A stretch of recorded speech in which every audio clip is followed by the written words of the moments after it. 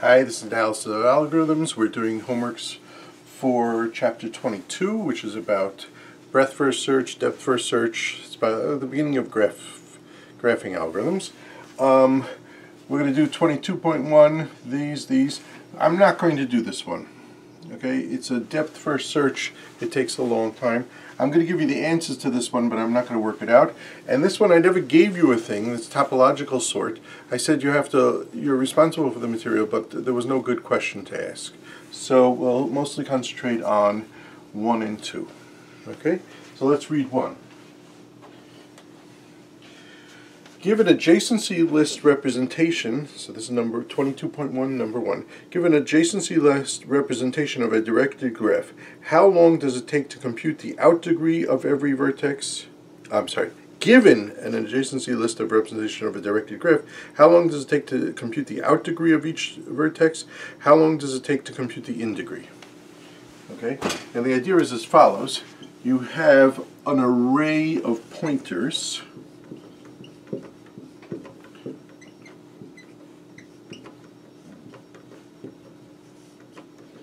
Okay, and each pointer tells you who it's connected to.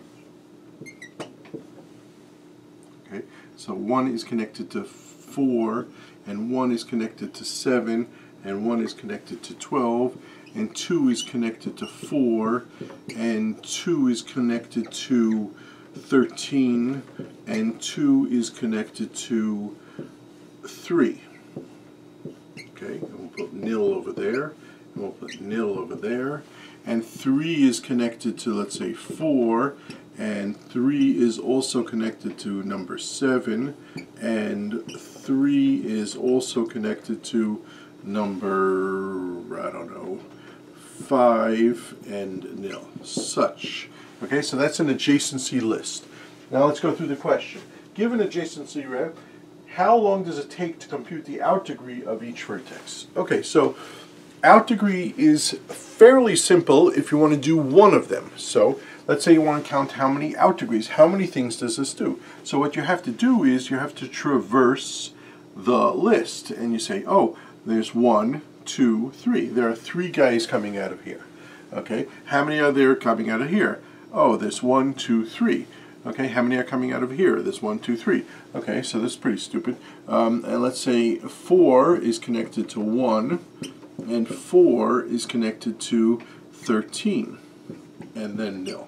So there's 2 guys coming out of that. Okay, so for each one, you have to just go through that list. Now, what's the worst possible scenario?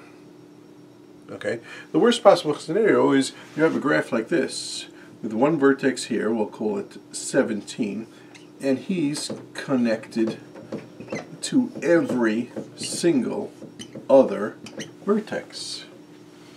Okay, so he's connected to every single other vertex. So in that case, to calculate the out degree for 17, you're going to have the order of the number of edges. Okay, that's the worst case to calculate one of them. To calculate all of them, no problem. Okay, so what do you do to calculate all of them? You set up an array of counters. Okay, so we'll call it an array of counters. They all start off as 0. Okay, and you basically have to go through the entire thing and traverse each link till you get to nil, keeping on going, and each time you get to something, you say, whatever, 1 has 3, 2 has 3, 3 has 3, 4 has 2, and you keep on doing that counter. This is all for out degree. How about in degree? Well, there it's a little bit more complicated. Okay, here it's a little bit more complicated in degree. Again, you have to set up an array of counters. Oh, I'm sorry, but in this case also, basically every single link corresponds to an edge. Okay, and so this algorithm that calculates everything is O of E. How many edges you have, that's how many things. That's how you're going to have to do it. Okay, great. How about out degree? It's the same thing. It's the same O of edge. You have to go through everything. But here, when you get to 4, you don't increment the 1 counter. You say, oh, look, by out degree, you say, oh, let's increment the 1 counter. 1 plus 1 plus 1, 3. Okay, here, you go over here, you say, oh, let's increment the 4 counter, because you're talking about the in degree. You're talking about how many things come into a vertex. So here you're going to increment the 4 counter. Here you're going to increment the 7 counter. Here you're going to increment the 12 counter. Here you're going to increment the 4 counter again. Here you're going to increment the 13 counter. And again, you do that with each one of these counters, and the answer is O of E. Okay, because you're going to basically have to go through every single one of them. So this is showing you simply how to deal with this list representation of a directed graph. Okay, that takes care of that. Okay, next, question number 2. Give an adjacency list representation for a complete binary tree of 7 vertices. Okay.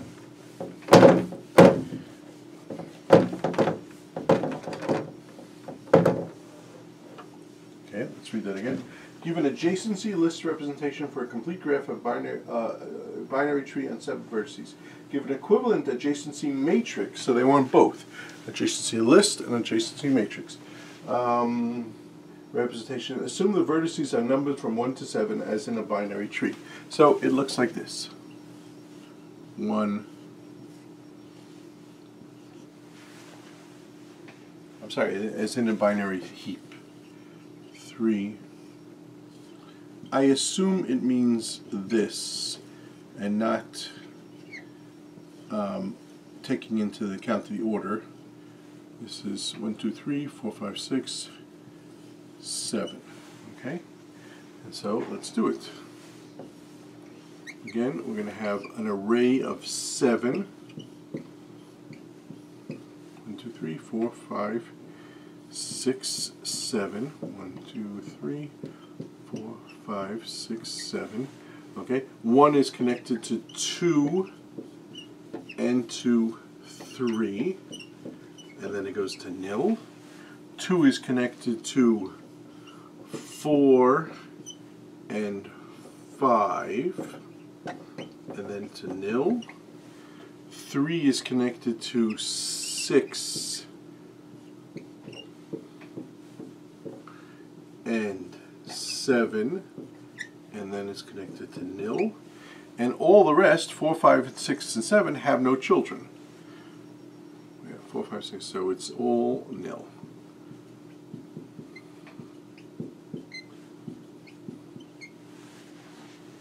Okay, so that's an adjacency list. Adjacency matrix is way simpler. 1, 2, 3, 4, 5, 6, 7. 1, 2, 3, 4, 5, 6, 7. Okay, so let's do this. 1 is connected to 2 and 3. 2 is connected to 4 and 5. 3 is connected to 6 and 7. And all the rest are zeros. Oh, I'm assuming these are directed. So it's not symmetry. And all these are zeros. Okay, so that takes care of that. Okay, so that's pretty simple. Next.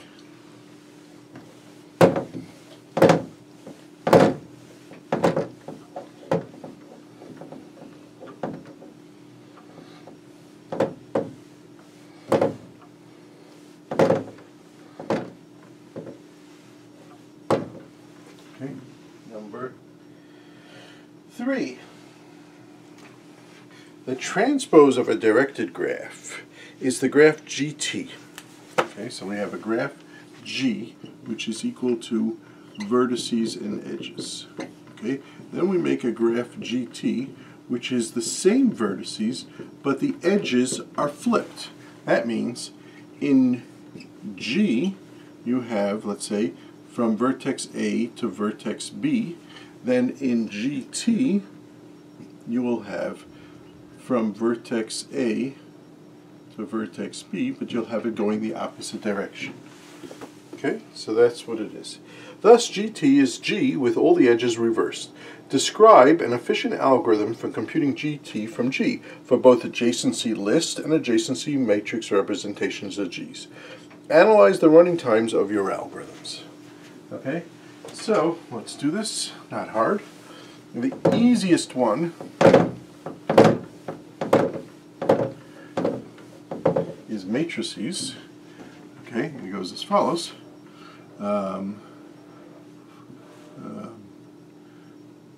Set up a new n by n matrix called G prime for I equal 1 to n, for j equal 1 to n, G prime of I comma j, fill in all the points, is equal to, very simple, G of j comma I.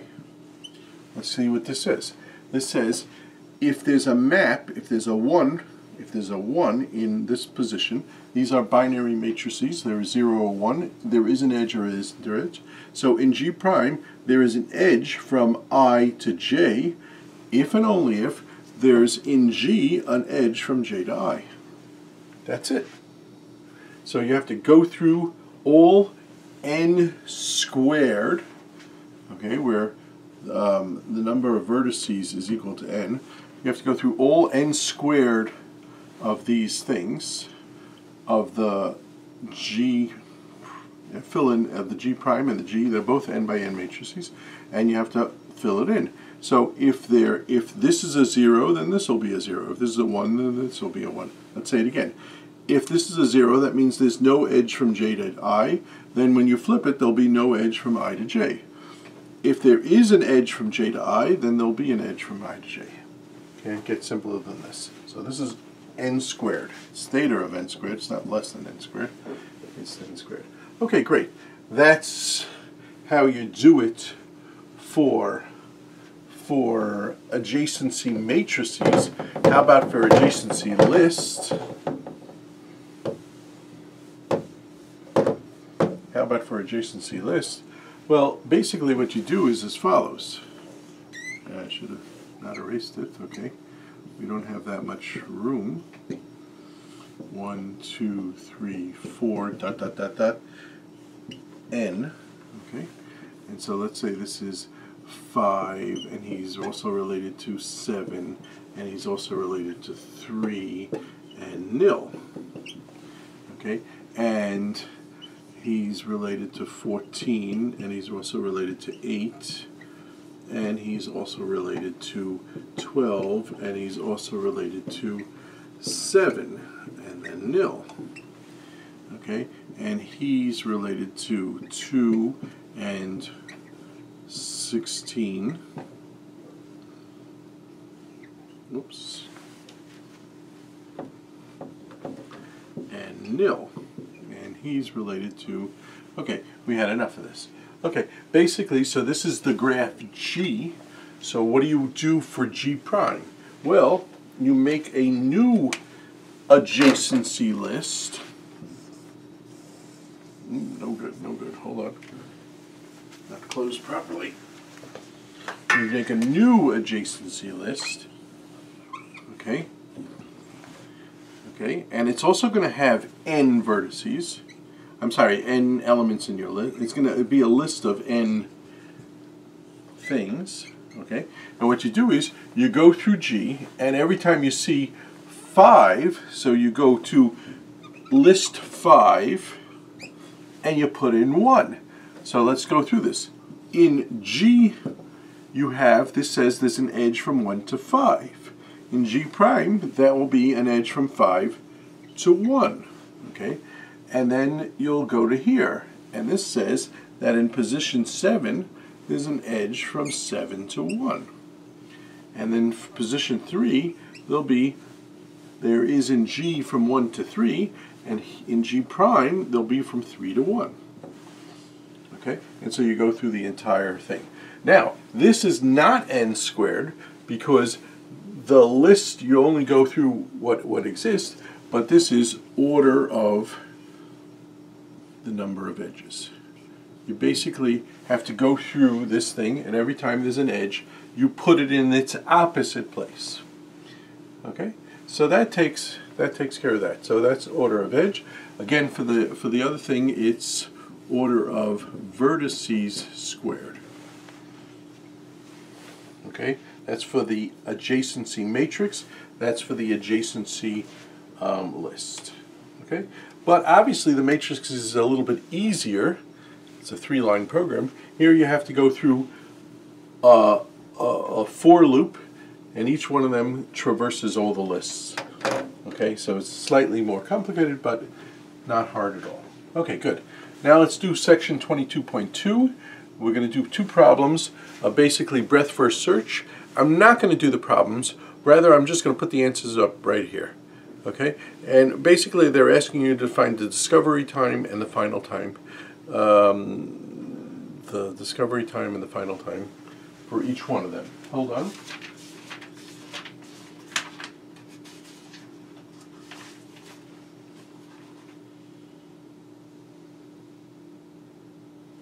I'm sorry. The discovery time and the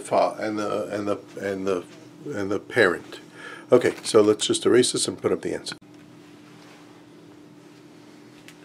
Okay, this is the answer for 22-2-1. Show that the discovery time and the pi values that result from running the algorithm search on the digraph using vertex 3 as a source. So you start here, the discovery time is 0, it has no parent, it is the root of the tree, and then you go here is 1 child, here is another child, so there's both discovery times are 1, okay, and then he doesn't go further, his parent is 3, his parent is 3, and you go further. This will never be reached. You go here, here, and here. This will never be reached because it's directed. Okay, here's an undirected graph. Hold on. It says show the d and pi values, the distance and the parent values, the result of running breadth first search on undirected graph using U as the source. So here's the source.